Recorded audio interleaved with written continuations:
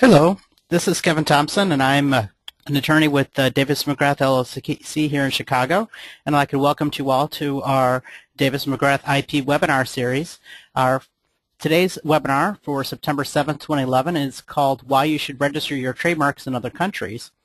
And today we'll be going for about 30 minutes, and certainly all throughout, if you have questions, please raise your hand through the webinar, and we'll be able to get to your questions. We'll certainly also have time at the end for questions as well. Our currently scheduled next webinar is October 5th. I believe that our next topic is copyright basics, so I'm looking forward to doing that as well. So let's go ahead and get started. Trademark basics. I'm going to presume that people are generally familiar with the United States system for purposes of this presentation, but just in basics, trademarks are symbols that are used in commerce to identify the source of particular goods or services. And these can be words or designs or words with designs. And these particular symbols can have great economic value.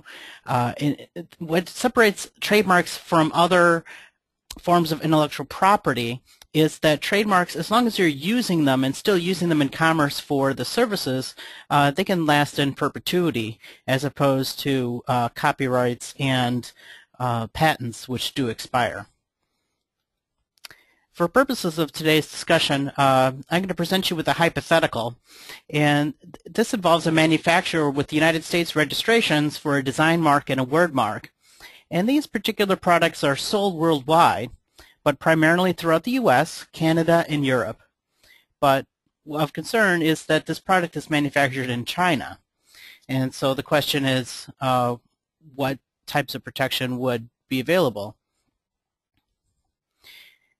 Trademark rights, once you keep in mind, are territorial. Just because you've got a United States registration doesn't mean you're protected throughout the world. Every country has its own regulations. Should also mention that it's important to search your mark before proceeding. Meanings for marks can vary from country to country. For example, the Chevrolet Nova, they learned pretty quickly on that the word translated from Nova translated into Spanish as no-go.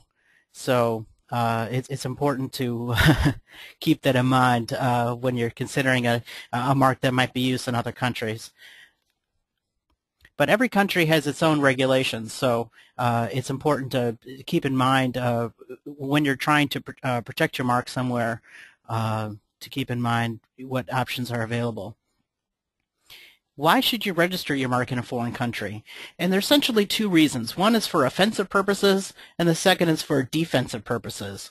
For offensive purposes, you might want to oppose somebody else's mark or seek to cancel somebody else's registration.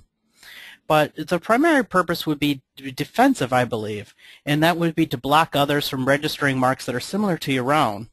And it also allows you to maintain control over your brand. There are plenty of stories of nefarious distributors who have registered clients' marks in foreign countries and therefore made it almost impossible for a client to switch distributors at a certain point because it was the distributor that owned the intellectual property, not the manufacturer. Another thing to keep in mind is that if you register your trademark in a particular country, you also may be able to register that mark with their particular customs.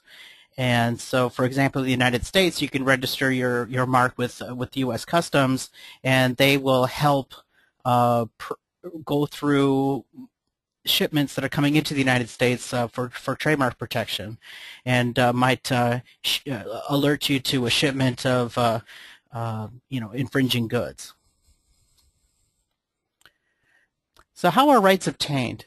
And essentially there are two major ways this is done across the world. One is simply by registration, and the second is by use. In the United States, we do have use-based rights. But here's an example of a registration certificate. I just threw that up there as an example of what a registration certificate looks like. But many countries are what's known as first-to-file jurisdictions, in that the first person to register their mark with the particular authority owns the rights. And so it's really hard for a latecomer to object if someone has already registered your mark there and does not want you to have protection for your own mark. If they're blocking you and you're the latecomer, you'll need to want to check with counsel to see what your options are. And the second way, as we said before, is by use. In the United States, you have what are called common law rights by using your mark in commerce, and federal registration gives you additional benefits such as rights across the United States.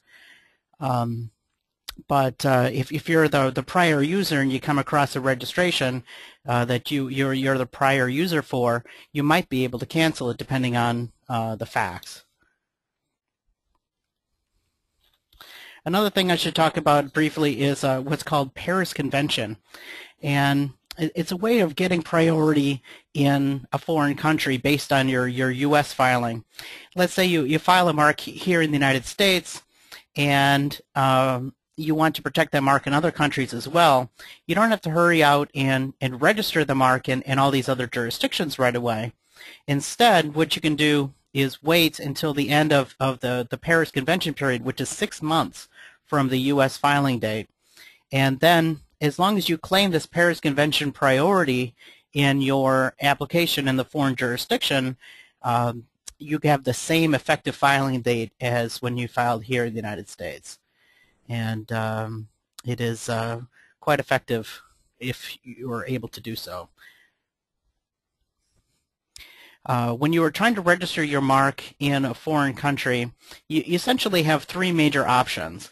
One is direct filing. The second would be a regional registration, such as the community trademark system that's effective across the European Union. And then the third is called the Madrid system, and I'll talk about each of those in turn. Direct filing is hiring counsel in one particular jurisdiction. Say you want to register your mark in Japan, and so you would hire Japanese counsel to register your mark there. It's effective and it works, but it gets kind of sort of difficult if you are trying to register your mark in multiple jurisdictions, to keep track of that, and that's something that counsel can do for you. Second option is regional registration, and there is a system that covers the European Union. Here's a map of that. The European Union in this part is yellow, and as we'll discuss later, there are certain countries in Europe that are not members of the European Union. So if you want protection in those countries, you would be forced to file directly. It's not the only regional system out there, but it's certainly the one that most people know about. The advantages of this particular system we'll talk about later when we talk talk about our hypothetical. The Madrid system is a system that the U.S. recently became part of within the last 10 years or so. It allows you to create what's called an international registration.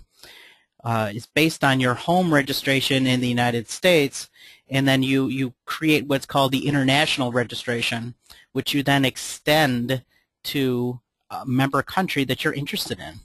There are currently 84 countries that are members of what's called the Madrid Protocol. There is also a separate system called the Madrid Agreement, but the U.S. is not a member of that.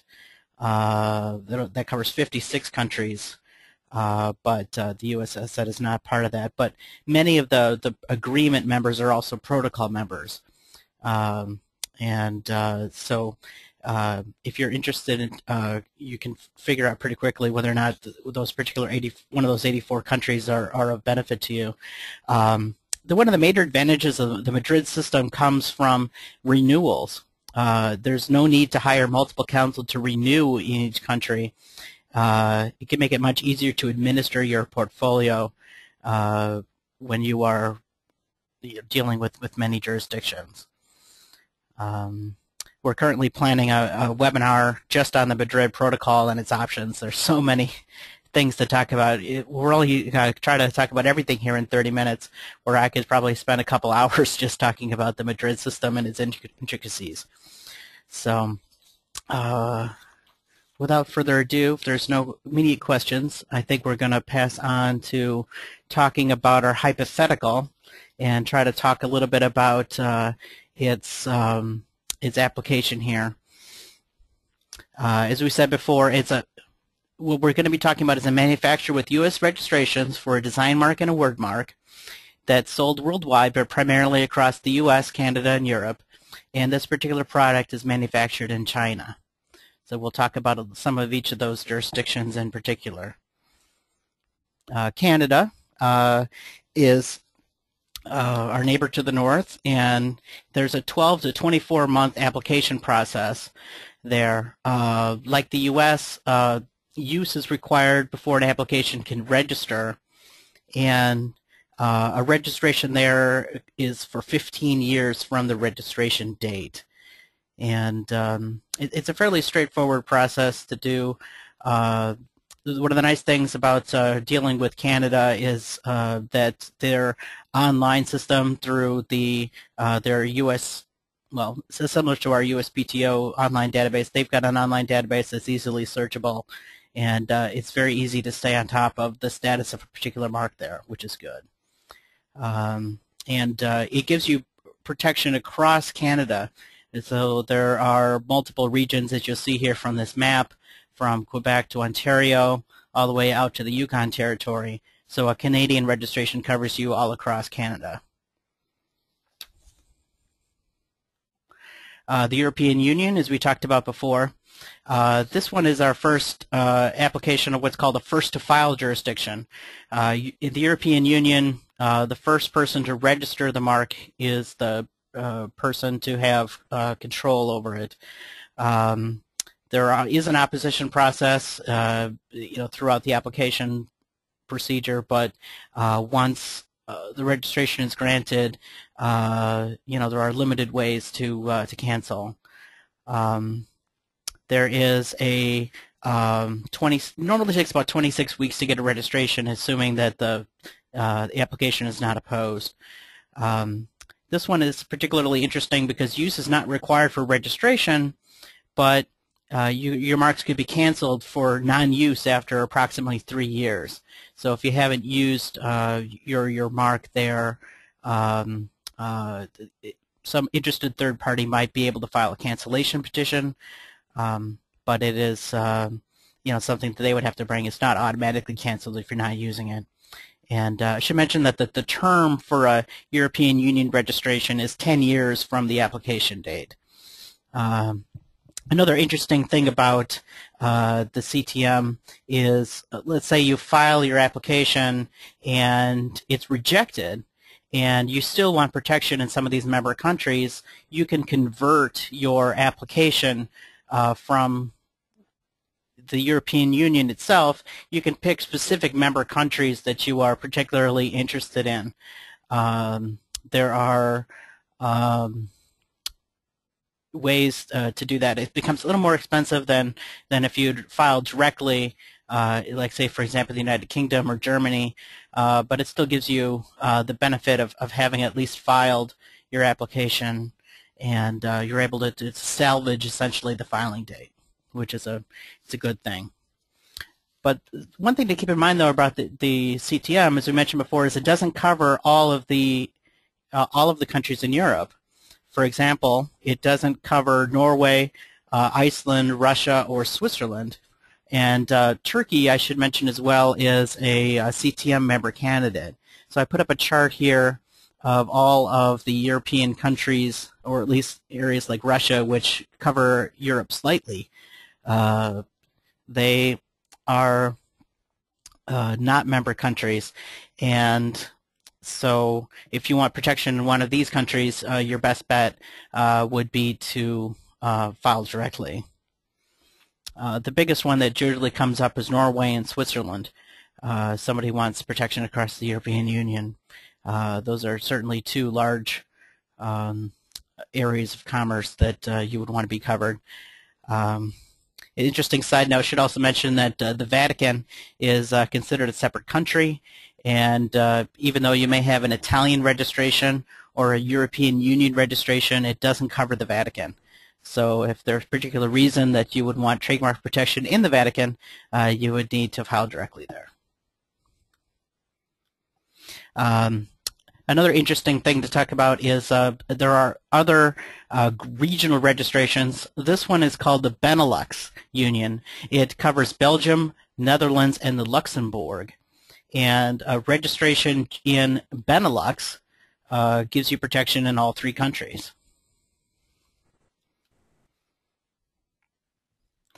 Our next major area we were in our hypothetical was China, which is where the goods are manufactured. Normally it takes about 15 months for the application to proceed through. The filing in China can be done either directly or through the Madrid Protocol, but in my experience, the Madrid Protocol is probably not the best for China. Let's say, for example, you file in China through the Madrid Protocol and there's some sort of office action, you're essentially forced to hire local counsel in order to respond to the office action. And in my experience, the Chinese government is particularly good at throwing out objections for a multitude of reasons, and so you're probably better off just filing directly because you're going to need to hire local counsel anyways. Use is not required there, similar to what we talked about for the European Union, but again, 3 years of non-use can result in cancellation. And China is a 10-year registration period, which is calculated from the registration date. Another interesting note for China is that their word marks, although they do protect word marks and design marks, their word mark protection is not as broad as the protection you would get in the United States. In my experience, if a mark is registered as a word mark and you have a particular stylization of that, it may or may not be protected if somebody's infringing the design component of that. So your best bet would be to have a design registration as well. Another interesting issue for China is the fact that since their native language allows for transliterations of marks, there's multiple ways in different dialects to say a particular phrase or word. You certainly want to talk with counsel about transliterations of your mark, and you figure out a way that native speakers might say your mark and register in that way. And you can also, if you really want to be defensive, register it in multiple ways, but keep in mind that registrations can be expensive, so sort of want to keep that in mind before you go on a massive campaign there. Another thing to keep in mind is that China doesn't cover everything that's covered by the Chinese government. For example, Hong Kong is still a separate registration area. Chinese registration only covers mainland China. So if you want protection in Hong Kong, which many of you remember used to be a British protectorate, is now part of China. But if you still want protection in Hong Kong, you need to obtain a separate registration.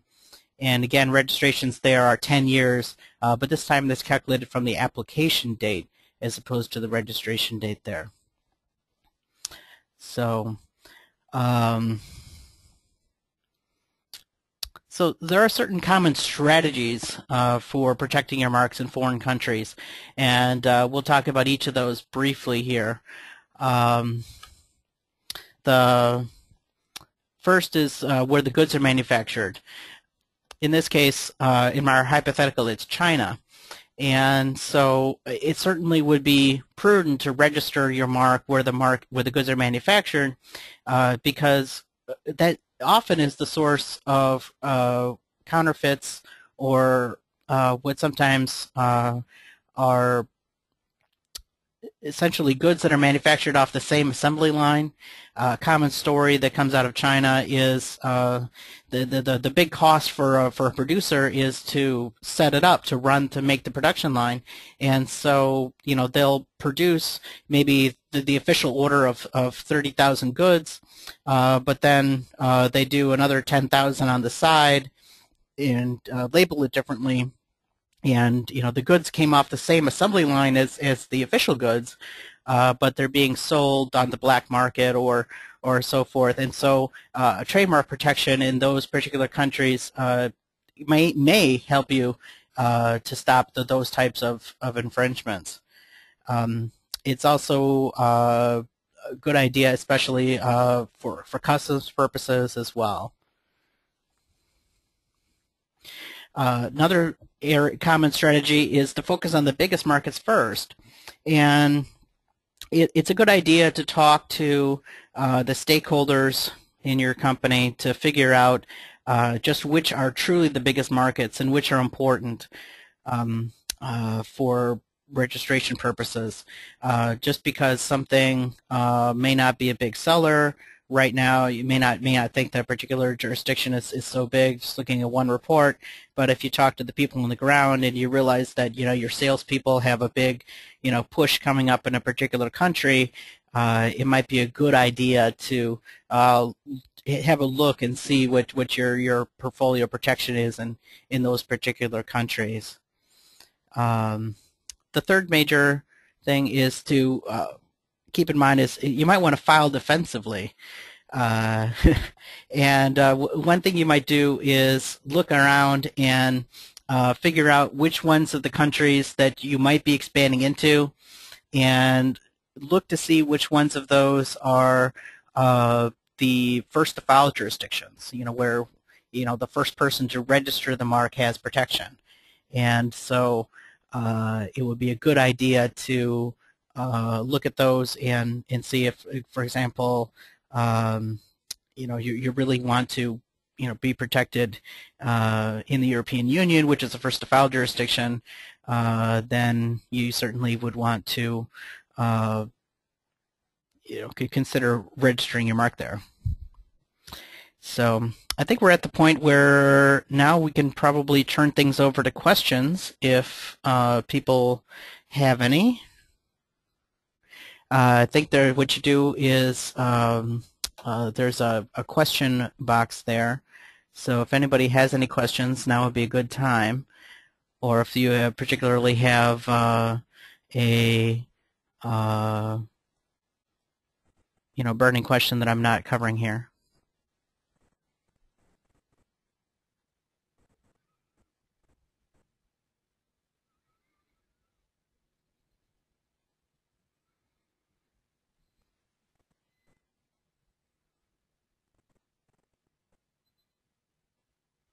Well, so far it doesn't look anybody has any questions, so this hopefully that means I've been thorough.